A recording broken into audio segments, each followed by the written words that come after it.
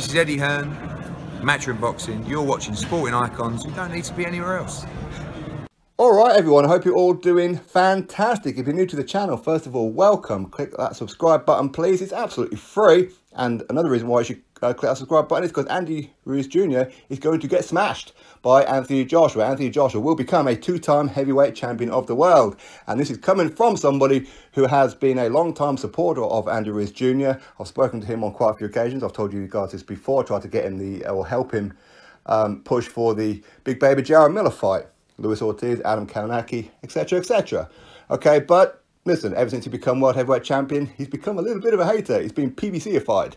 Okay, but either way, I'll support Anthony Joshua anyway. Of course, he's a fellow Brit, right? So anyway, click that subscribe button. Do it. Now, press conference for Andy Ruiz Jr. versus Anthony Joshua 2, the rematch. Of course, this was held over there in Saudi Arabia. Tomorrow will be New York, and then Friday will be London. So how did this press conference go? Of course, listen, first of all, I'll put the link to it in the description box, as always, for those of you who haven't seen it. So this is just purely my reaction to it. And there's a few things that I noticed in this one that maybe not everybody would have noticed.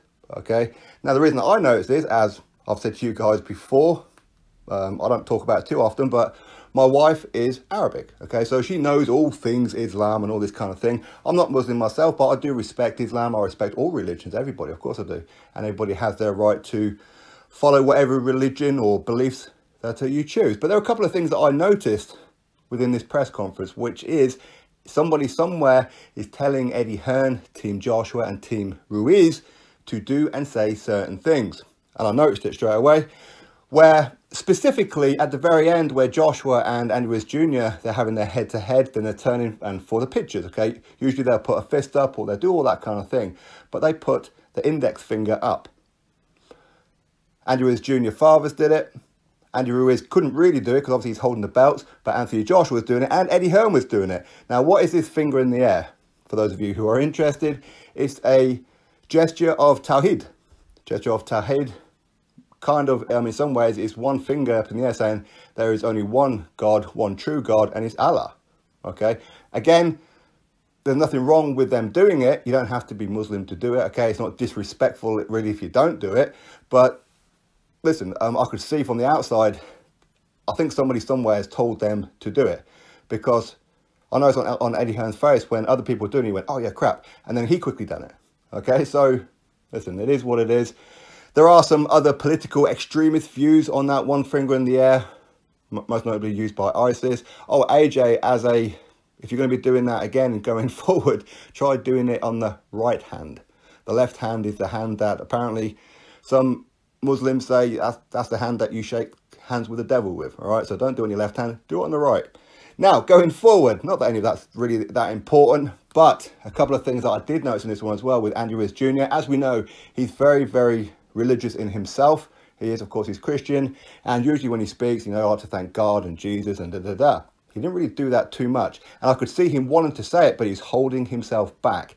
Now, again, as a side note, there's nothing wrong with saying God in an Islamic country. Why? Because Allah is literal Arabic translation for God. It's just another way of saying it, okay? So again, don't worry about Andy, just relax. Now, this press conference, in my opinion, Andy Ruiz Jr. looked very, very nervous there in that one. Now, of course, you can't read too much into it as to how the fight's going to go. But of course, this is the first time that Anthony Joshua and Andy Ruiz Jr. have come face to face since their fight. So Anthony Joshua is the challenger in this fight. And of course, he's looking at the man who previously beat him, and he's holding his belt. Okay, that's how he sees it.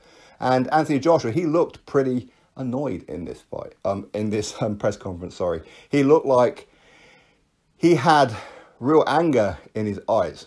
He wasn't saying it too much. Again, he was holding himself back. But I think we may see some explosion of this in New York tomorrow or in London on Friday. If not, I think we'll definitely see it in the final press conference. Purely because ever since Andy Ruiz Jr.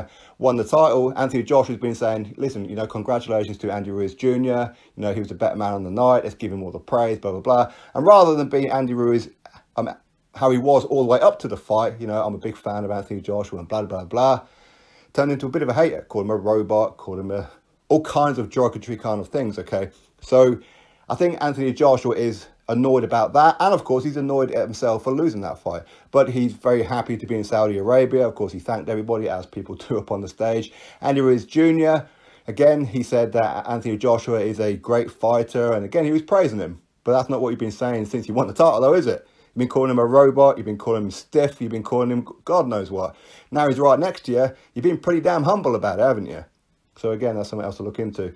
But again, you can't read too much into it. Of course, we didn't get to see the whole ceremony before the press conference, of course, because, not necessarily because of what was going on, but they had like an on-screen play, and the stage was set up right in front of some what looked like ancient complexes. It did. It looked really, really nice in the daytime, but of course it got dark real quick, as it does in the desert, right?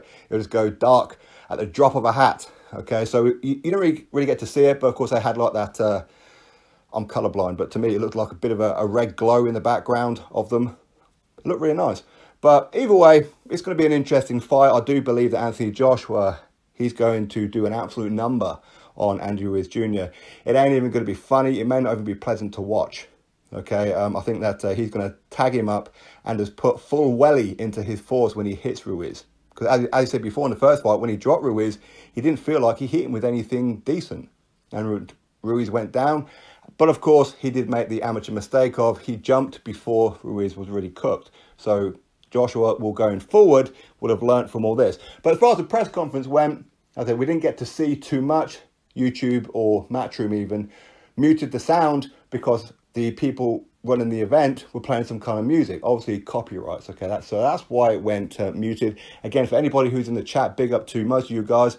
Of course, as always, as with all chats, there's always some absolute nonce idiots in the chat. Is what it is, begging for my attention.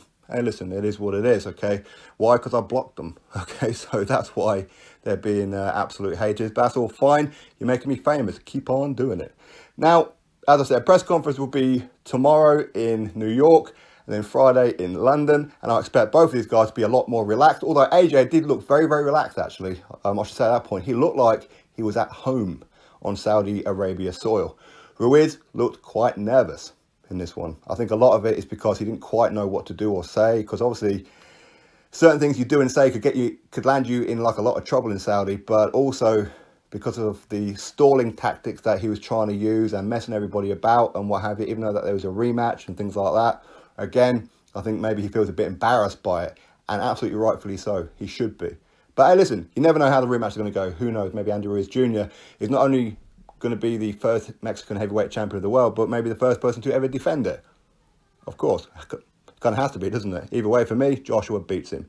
Anyway, drop your thoughts below about it. Click thumbs up, subscribe. Catch you all in the next video.